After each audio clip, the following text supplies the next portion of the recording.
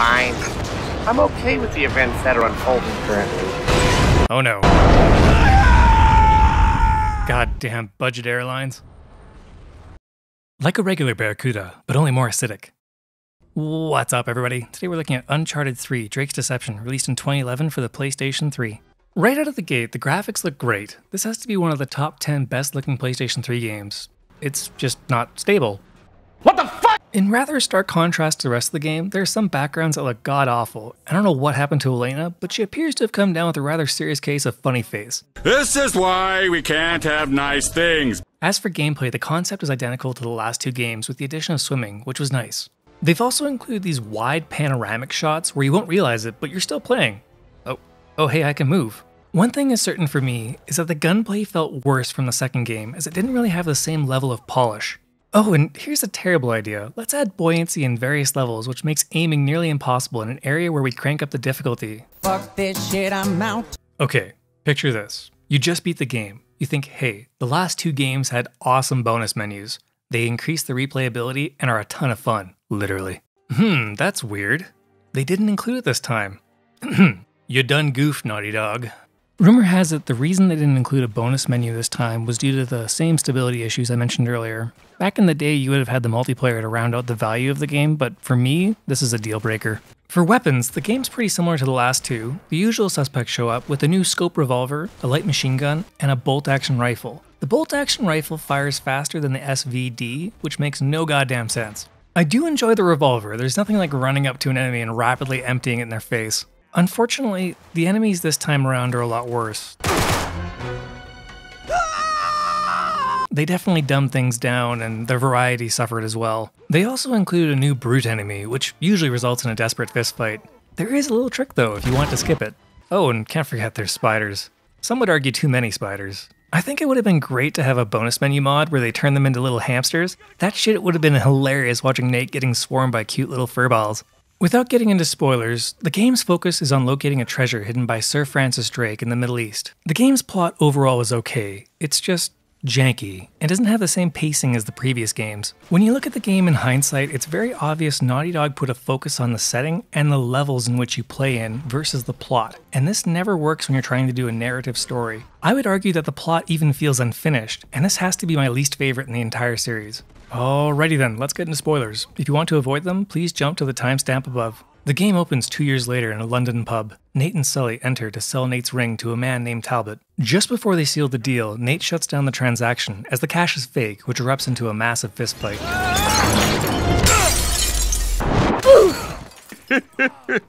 After the brawl concludes, we see Nate and Sully are captured by a thug named Cutter. A car rolls up and our main villain emerges, Marlowe. As a villain, I can't tell you how disappointing she is. It feels like she's more of a competitor than an actual villain. Anyway, Marlowe takes Nate's ring, and things go south when Cutter shoots both of our heroes. I hate the fact they tried to do this. I mean, you know they're going to live. Why even do this in the opening act of the game? It feels like a B-movie idea.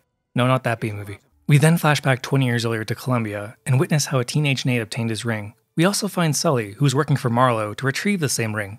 After we obtain the ring, we have a bit of shenanigans, and Nate is caught by one of Marlowe's henchmen. Sully intervenes and takes on Nate as his protege. We then return to the present day to see Nate and Sully had faked their deaths, as Cutter is a double agent. The three of them then meet up with Chloe and trace Marlowe to an underground library. After a very Deus Ex Machina moment, we retrieve a map of Sir Francis Drake's voyage to Arabia to find the lost city of Iram. We even learn there are clues hidden in France and Syria. Why, you might ask? Because the setting takes a higher precedence than the plot. Nate and Sully travel to France, and Cutter and Chloe travel to Syria. Once Nate and Sully enter a chateau, they locate the first half of the amulet. Before they can depart, they are ambushed by Talbot and forced to give up the amulet. Oh, and there's giant spiders. But wait, there's more. Talbot also sets the chateau on fire. You know what that means, right? Run, bitch! Run!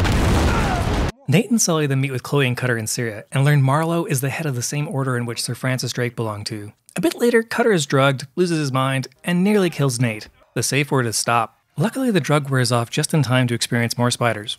Wait. Anywho, they find the other half of the amulet, revealing the next destination is in Yemen. During their escape, Cutter is cornered and loses the other half of the amulet and is forced to jump off a tower where he breaks his legs. Our group manages to escape, and with things getting too real, Chloe and Cutter abandon the quest. Filthy casuals. Right, back on track. Nate and Sully arrive in Yemen and reunite with Elena, who volunteers to help them locate a nearby tomb. After a bit of exploration, we find a star map, which reveals the location of Iram in the Rub al Khali Desert. Oh, and of course there's the obligatory hordes of spiders. Getting kinda old. Anyways, our heroes go to depart the city, and Nate is shot with a hallucinogenic dart. I hope you packed your bags, cause we're going on a bit of a trip. Unfortunately, Nate is later captured, and we learn Marlowe has accumulated documents on Nate's childhood. It's here we learn Nate is not related to Sir Francis Drake, and simply adopted his last name. Why is this significant, you might ask? It only serves to give the game a title, nothing else. What a waste of a premise, and poorly written narrative. Ugh. Nate then manages to escape and pursues Talbot. Just before Nate can finish Talbot, he is captured by a pirate working for Marlowe. Watch out, watch out, watch out! We later awake to being interrogated by a group of pirates, who reveal they also have Sully captured nearby. Nate escapes and searches the ship graveyard for his mentor. Unfortunately, the pirate lied and we learn Sully is not in his custody. In another Deus Ex Machina moment, the pirates inadvertently sink the ship we are on, and Nate washes ashore in Yemen. Later on, Nate rendezvous with Elena and learns that Sully was captured by Marlowe and forced to lead them to the city of Iram. To rescue his friend, Nate then sneaks onto a cargo plane that will be airdropping supplies to Marlowe's convoy.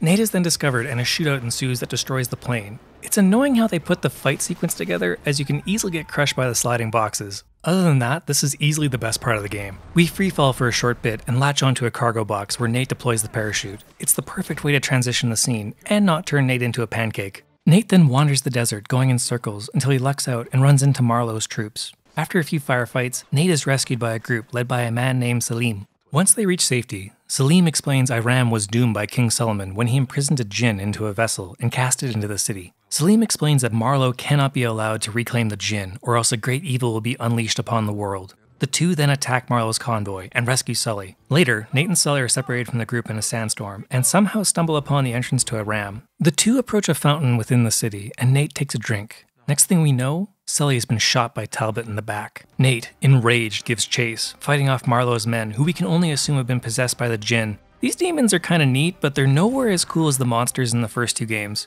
Oh, and later on we find Sully. Yeah, turns out his death was an illusion. They faked his death twice in this game, 3 times in the series overall. I really can't tell you how much I hate when writers do this. It makes it basically impossible for anyone to become invested in the plot. Moving on, Nate realizes the djinn is actually a vessel containing a hallucinogenic that poisoned the water supply of Iram. This was the reason why Sir Francis Drake abandoned the quest for the Atlantis of the Sands, as the djinn would have been too powerful for any mortal to control. Nate and Sully then move on and discover Marlowe's team using a winch to recover the vessel. Nate annihilates the winch, but also destroys the support column, which causes the entire city to begin to collapse. During our escape, we arrive at the death of the main villain. Is it amazing? No. She gets pulled into a sinkhole and suffocates. Once again, my expectations were subverted, but it was definitely unsatisfactory.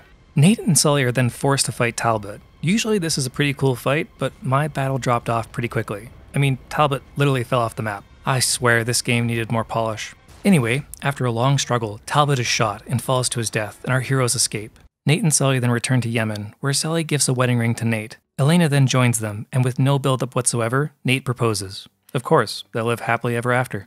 Like that's ever gonna happen.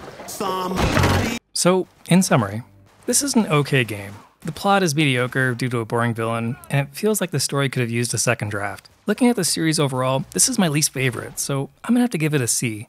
Thank you all for watching. I really appreciate you watching until the end of the video. And lastly, but most importantly, I hope you all have a great day. Well, why did we even bother then? Hold on. Disappointed!